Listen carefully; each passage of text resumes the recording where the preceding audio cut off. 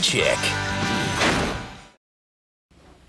Hola amigos, soy Ana Faris.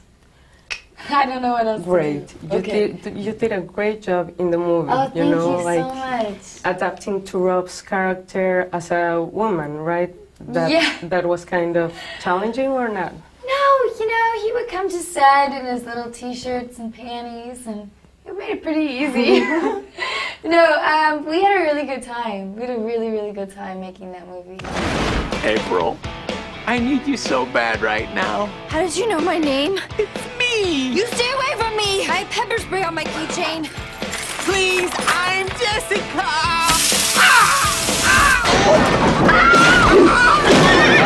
Mother! He's a really great comedian, and he feels like, he goes for it, and he does something that's really comedic and big, and then he knows just when to pull back and just do something really small with his eyes. So I think like he has a real sense of subtlety, and I think that's, that was really interesting for me to watch and learn from. Do you identify at all with your character in the movie? No, not really. I mean, I think that she's a really, I think everybody when they're teenagers, they're insecure, and April's certainly no exception. And I was really insecure as well. So, can I see it? I don't think you get the gravity of the situation here. I'm sorry. Can I see it? Is there anyone in your life that inspired you to become an actress? My parents, I think. They were really, really supportive of me.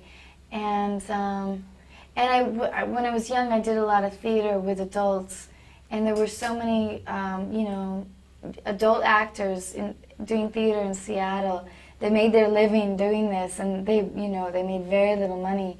But it was so great for me as a young person to be able to work with people that I thought were just fantastic.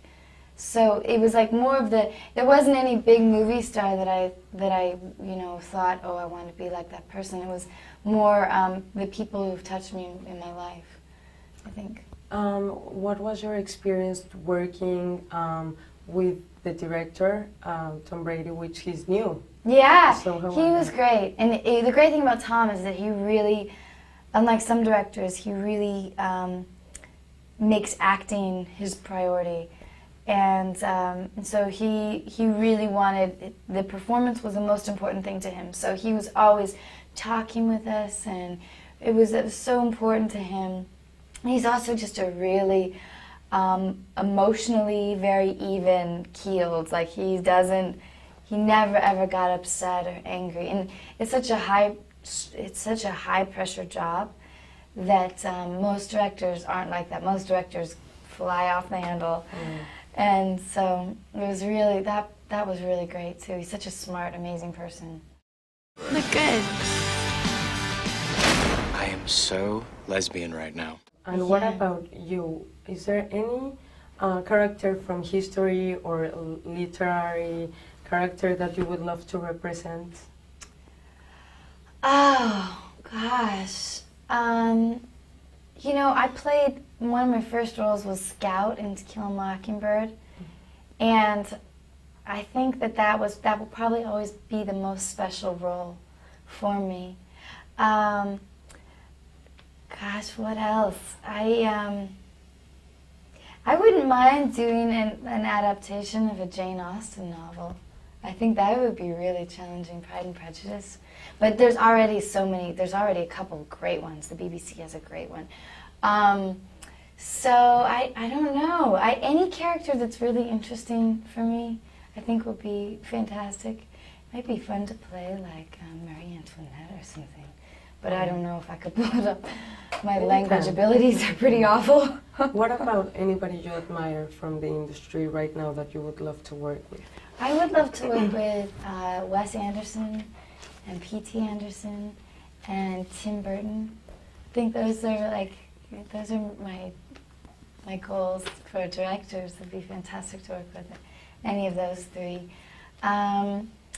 And actors, there's so many. I'd love to work with, I think, Owen Wilson and Amanda Peet and Kate Winslet and who else?